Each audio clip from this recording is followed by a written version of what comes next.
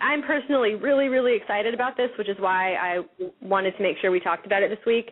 Everyone's probably heard by now that Lionsgate is courting, which is an interesting word choice, but I kind of like it, courting Simon Beaufoy to write the screenplay for Catching Fire. If you don't know who Simon Beaufoy is, he wrote the screenplays for, most notably, Slumdog Millionaire and 127 Hours, which are two incredible films. And if you're wondering why Gary Ross won't be writing the screenplay again, which he did for The Hunger Games with Suzanne Collins, I read an article, I think it's Cinema Blend, that said Ross had been planning to adapt the second screenplay himself with Suzanne Collins again, but due to post-production duties for The Hunger Games, I guess he hasn't had the time to really, or he won't have the time to get involved in that. So they're looking to bring in an outsider to write the screenplay.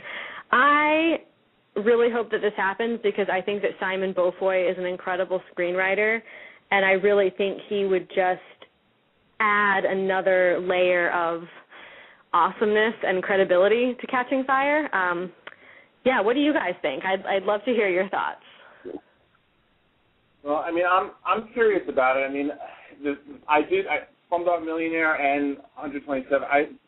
Both those movies, 127 Hours and Slumdog, I liked 127 Hours a little more. And I'm just wondering if without Danny Boyle, will his stuff look as good? I don't know, because the scripts are good, but I thought Danny Boyle made those films really good.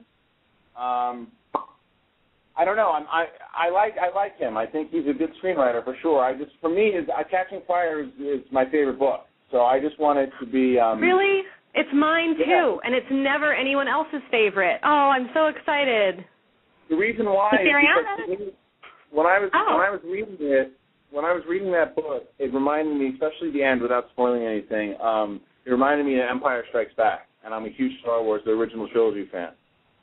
There's a scene at the very end of Catching Fire that just took me right back to Empire, and the movie, it really sets up kind of what this story is all about. So I just want to make sure that what the screenwriter brings that magic to it, and if Gary Ross is directing it again, and then he's able to give his input, I think the choice is actually pretty good.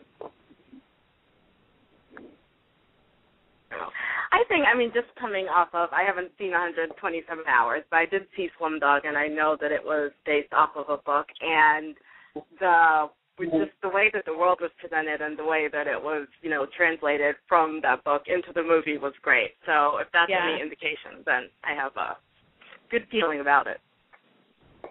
So doesn't that scare you, though? I'm not scare you, but the thing is, for that point, that was more Danny Boyle, though, than the screenwriter, don't you think? Well, I think it was a bit of both. Danny Boyle definitely had a big part in it, but it's hard to say. It's hard to say. And I'm not that familiar with Simon Beaufoy's other work. What else did he do? The Full Monty. Great. Yeah, he's got some good ones under his belt for sure. And I'm not poo-pooing the idea by any means. I think that he's definitely a great screenwriter and has some Oscar, Academy Awards buzz around him at points, and he's a great writer. And if he's there working with Gary Ross, I think there are far worse screenwriters out there. Trust me. Adam, do you? I was going to say, I know that you're a huge Slumdog Millionaire fan. I am, and I'm actually a really big Danny Boyle fan too. Even when I don't love his work, I still really admire, his effort and energy, and kind of the fact that he takes a different approach to filmmaking from others. But I kind of have to come on Christian's side here and say nothing against Simon Beaufoy. It's more a case of I really felt watching it that, especially Slumdog, but also 127 Hours, those were really Danny Boyle films. It was truly his handiwork, I think, that left the imprint on viewers' minds. And so it remains to be seen how much Simon Beaufoy has really contributed. That being said, we have nothing but good things to go on. So I think odds are that he'd probably be pretty good. So maybe he's Yeah, well, and maybe he's someone good to bring on, for that reason, because, from what we can tell, The Hunger Games is going to be a really brilliant film, and I don't think it's a bad thing necessarily if it still comes across as a Gary Ross film, just like, Slumdog is very much a Danny Boyle film. Yeah, and what the funny thing is, too, is the fact that this movie looks, especially from the trailer, looks like it's going to be phenomenal, and Gary Ross didn't even do the first cast at it. Billy Ray did, and Billy Ray, for me, I'm not a huge Billy Ray fan. It's kind of a much better screenwriter than Billy Ray. Yeah.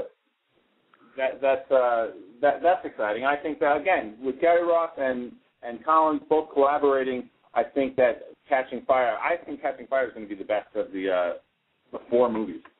I absolutely agree with you. I'm so excited for it. Oh, wow, I can't wait.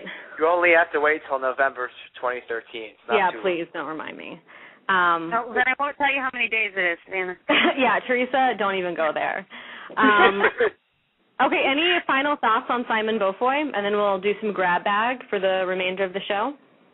The only thing I was going to say is that when it comes to, as far as what we've seen with the collaboration on Hunger Games is we know that if Gary and Suzanne are happy with something, they will go and work it and make it the way that they think it should be. So not saying anything against him, not saying that he can't write a great screenplay, but I have every confidence. They went in after, and they reworked Danny Boyle's, his script to where they were happy with it and where, obviously the actors who are fans of the book are very happy with, with what's been written. As far as, that they're allowed to say anyway. So I think no matter what he comes up with, I don't think there's any way that Gary and Suzanne are going to let I think a lot of fans deem up as our baby to go by the wayside. I think they'll if there's something that they're not happy with, they're going to step in and say something. So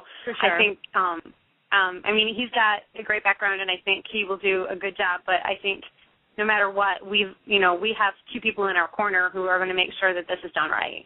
Oh, I think you're right. I totally agree with you. The only thing that I hope that Lionsgate or whoever doesn't do, I hope they don't split this one into 2 movies because that's going to be hard for any screenwriter to do. It's pretty much. I think we've had some confirmation as far as, especially from some of the foreign distributors, that Mockingjay is going to be the one that's going to be split.